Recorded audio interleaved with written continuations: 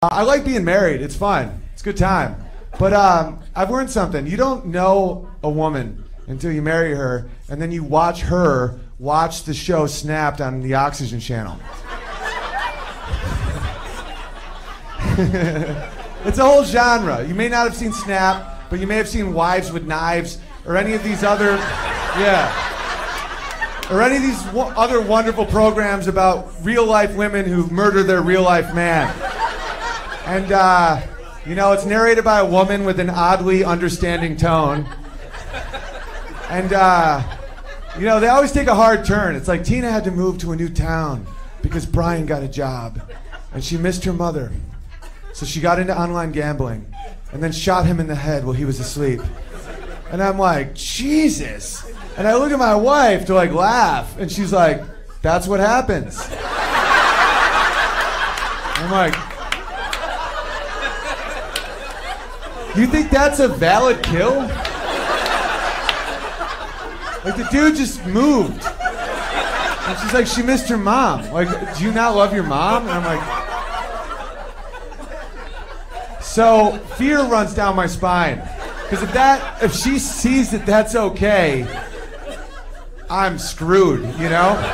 So I had to quickly figure out how to not die. And there's nothing like a threat that makes you learn. Because I love my wife. I'm going to be with her for the rest of my life. But I also like life. Like, I want to stay on the planet. I'm a big fan. So I had to figure it out. Because I now realize she's one of the greatest threats to me. And I think I cracked the code. I don't like this gender fighting. I never have. You know, when it's like, you're stupid. No, you guys are stupid. It's like, we need each other, you know? Because men cannot make life, which is the closest thing to magic in this world. And women can't reach all the shelves. And you know that. And you can think you're going to get a step stool, but you won't. So you need us too. And you know you do. So let's work this thing out. And I think people pretty much have good intentions, and everything gets derailed by communication. And I figured it out. Men need orders. Specific, direct orders. We want to do stuff for you. That's why we're on the planet. That's why men are here. What do you want? I'll do it. Tell me. With very clear language. Directly what you want. And then I will do it. I will complete the task. But be specific. Women want to do awesome stuff for you too. Unless you use very direct language. Then you're a piece of shit. I'll give you some examples. So my wife and I are sitting on the couch, and she's like, it's really cold in here. I was like, I know. I gave her that look like, I get it, I've been there. And then I went back to wondering why glue doesn't stick to the inside of the bottle. You know, I got some theories. Maybe there's a coating. Maybe it needs a vacuum and it only reacts to air. But then you need it to be really sealed or else it gets like rock hard. Rock hard. And out of the corner of my eye, my wife's like... And the shattering gets pretty loud, but that's not her fault. She's cold. That's an involuntary reflex to cold. But it is annoying, so I turn the TV up to drown it out. I can't be distracted. Eventually, she gets up, gets a blanket, sits back down. In my mind, I'm proud of her. I'm like, wow, that's a really good move. She's smart. And then I go back to happiness and just thoughts. That's what I was feeling. What she was feeling was much different. What happened then for her is she started replaying that event over and over in her head, quietly, showing nothing. It's all inside. And now she gets a theory. And then she time travels around her relationship, collecting anecdotal evidence to fit her theory. It's called confirmation bias. It's literally a thing. And now she's debating whether or not she should even bring it up. You know, she's like, maybe I should just not bring it up. It's probably better for everybody, but I deserve to bring it up. You know, and this back and forth now is raising her heart rate. So that eventually, an hour later, and I have no idea what she's talking about, she just out of nowhere goes, do you even give a shit about me? Okay. I have no idea. So I react the way all men will react with a face that's just like, baby, what the hell are you talking about? And that fuels the fire because that's one of her other theories. That she's like, you don't even care. You don't even know what you do. I care so little. I don't even know I don't care. That's another theory that just got reinforced. So now I'm like, you sound crazy. You think that's crazy? You think that's crazy? Now you're yelling at each other and you don't know why. And there's no end. It's toxic. There's no way to solve it because you don't know what it is. And it's so bizarre because that's why if you're with a girl that you love and you like, and you're like, she's great, stay with her. Because there's nowhere to go. Like, they're all crazy. Like, seriously, the sooner you earn that, the more you can get on with your life. Because it's a young man's fallacy to think there are options. You know? I'd be like, man, I like this girl. Ah, she's crazy. I got to get another girl.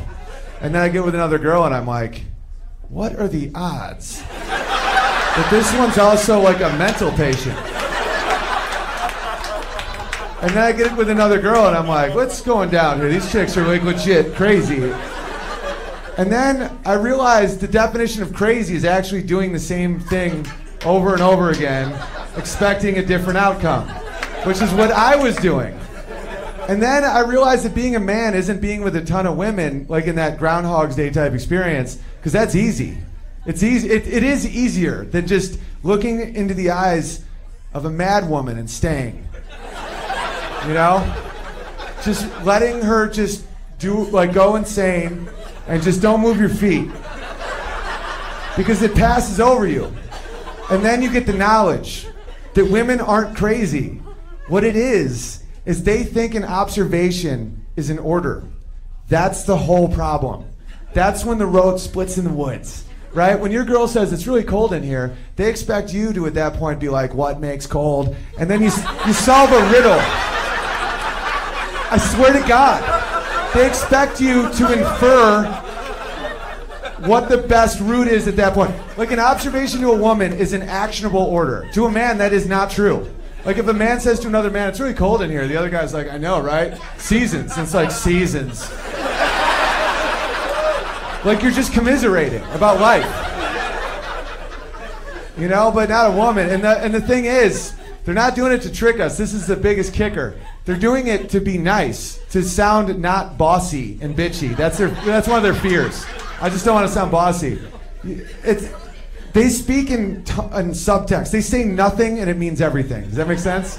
That's how they talk to each other. You ever see women with each other? They do the same shit to each other. You know, and men are flabbergasted. You know, like you're like a girl. You go to like a party or something, and your buddy's wife is like, "Oh, it's so great you guys are here. You didn't bring wine? That's fine. We got plenty of it. Come on in." And your wife's like, "She's a bitch." And you're like, "She said it's fine. They have wine." Like I don't.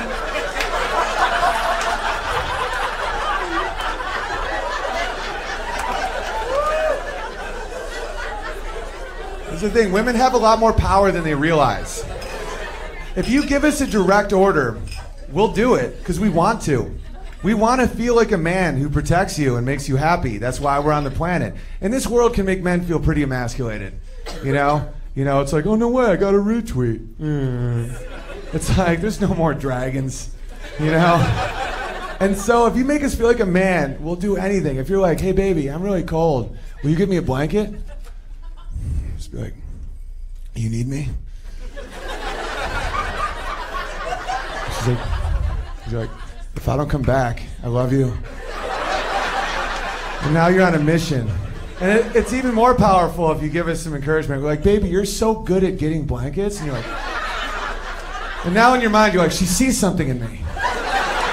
Maybe I didn't even know about myself. I guess I am good at getting blankets. And then you go to the blanket area. There's a lot of options now, and you don't want to disappoint your queen because she sees you as a man. So you're like, what's the best?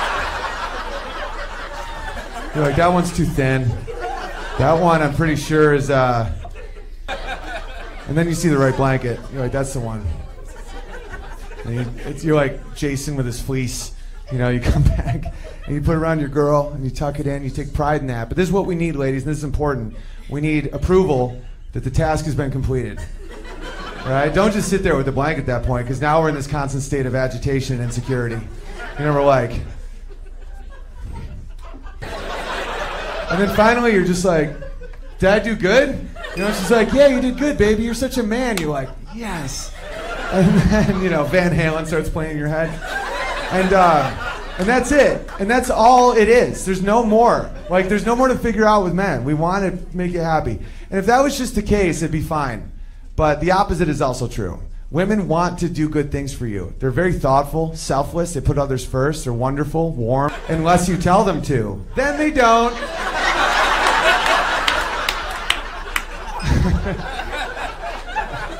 So true. It's just fact. These are facts. You know, here's two scenarios. This is what you should do. If you come home and your girl's there, just be like, hey baby, I had a really bad day. You look amazing. I love you. Don't say one more word. Just find a window and look out the window.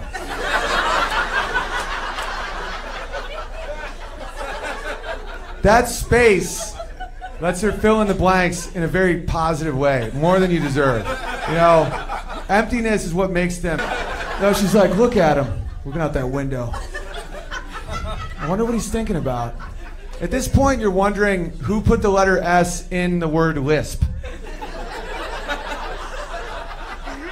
You can't say it without lisping if you have a lisp.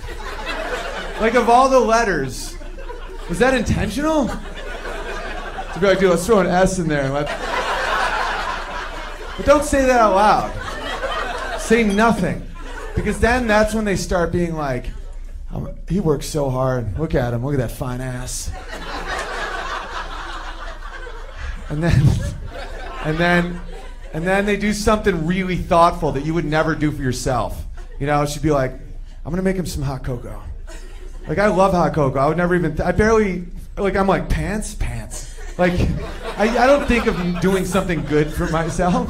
But she's like, he loves hot chocolate. So she brings it over, she's like, here baby, have some hot cocoa. We all have bad days, I love you. And I'm like, thank you, how'd you know I like this? And she's like, because I pay attention. You know? I'm like, I don't know what I'd do without you. And the next thing you know,